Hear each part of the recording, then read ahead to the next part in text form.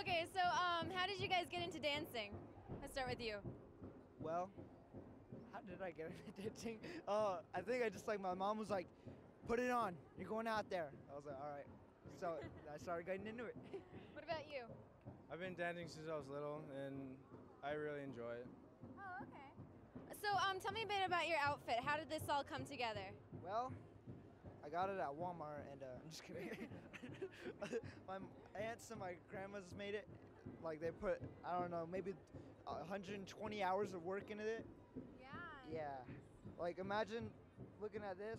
Imagine going bead by bead by bead. And does it like symbolize anything? Anything in particular? Like, Basically to look really pretty, like how you're wearing your Forever 21 shirt. wow, how do you know where I got my shirt? That's great. Oh, what about you? I actually forgot my outfit. This is my friend's. Oh, really? Fail. So, is there anything like specific about the beadwork that you know of, like unique to your tribe or anything? I'm trying to think. Not really, just the colors basically. Or should I be asking your mom? They're basically like, they're just used to symbolize the tribe with my colors, I guess, because the red like symbolizes Navajo. Oh, okay. Mm-hmm. What about you?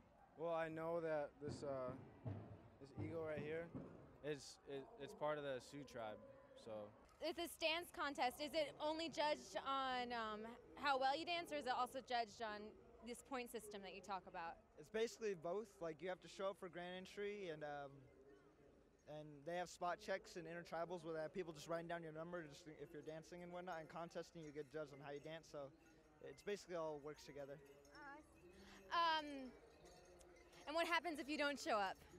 Well, you don't get your points, and you don't lose, and you don't get money to go gamble and food. Yeah. Just kidding. And is it uncomfortable standing here in this heat with this outfit on? Or are you used to it by now?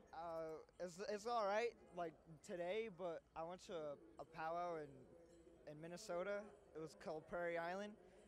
That's my tribe. Oh. Yeah. Well, I went to your guys' powwow, and it was scorching hot. Like my whole outfit was all sweaty and it was all sticky. It was not a good time. The heat's all right. It's That is insane. This is all right. Yeah. But you were sweating in Minnesota. That's Sweat crazy. hardcore. Shout out to Amos. Shout out to Amos right there. Put him on mute. Shout out to Dominic too. They're all Navajo. That's crazy. So you travel all the way up to Minnesota. Is that the furthest north you go, or do you go even more north? I go to Canada sometimes, up north. I remember when I was little, I went to Connecticut. Basically all around the country. It's pretty cool. Shout out to Patrick McSuey too. Say hi. Hey guys. Get out. What about you? Are you from around here? no, I'm from Montana actually. Are you from Montana? I'm from Arizona. Oh, so you guys just like everyone knows each other in like the powwow circuit. That's really cool. Yeah. Who would you say is the best dancer? Dang, that's a really hard question. Which category? What is your category? Fancy dance? God. that's Amos hard. and- I'd probably, wait. She asked me? Okay. I'd probably have to say Amos Yazzie, the guy that just walked by in the red. Okay. He's like one of my favorite dancers. And I have to say Isaiah Bob. He's a fancy dancer right there. I think those are my top two. What about you? Probably Amos and Kenny Pratt Jr. Oh, okay. Those guys are ill. Shout out to those guys. And what about like out of the female dancers? Whew. Just kidding. Which category? Shawl dancer. That's hard. That's a hard question. Those are my favorites. It's always fun to watch. Who is that? Her name's Jade Brown. Jay Brown. Loren Oaks. Oh yeah, My favorite. Loren Oaks. And they're really good dancers. They kill. Yeah. They kill. Okay. Wow. If they were here. If they were here, I'd be like, get over here. But never mind. So, like, what made you keep going in the like native dance circuit? Like, did you ever consider like doing something else, like baseball, and you just said, no, I'm gonna keep dancing?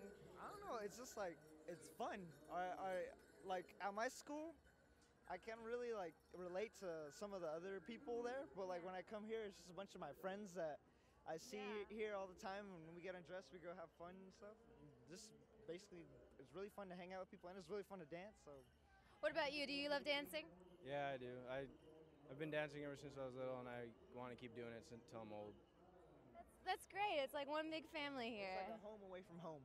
I see. That's crazy. You were at my powwow. I was there too this year. She didn't even say hi. She didn't even say hi. Well, thank you for talking to me. Yeah, wait, I forgot your name. It's Shayna. Thank you, Shayna. Pleasure. And your name was? Kenneth. Kenneth and? Trey. Okay, nice to meet you both. I hope to see you again soon. Thank you.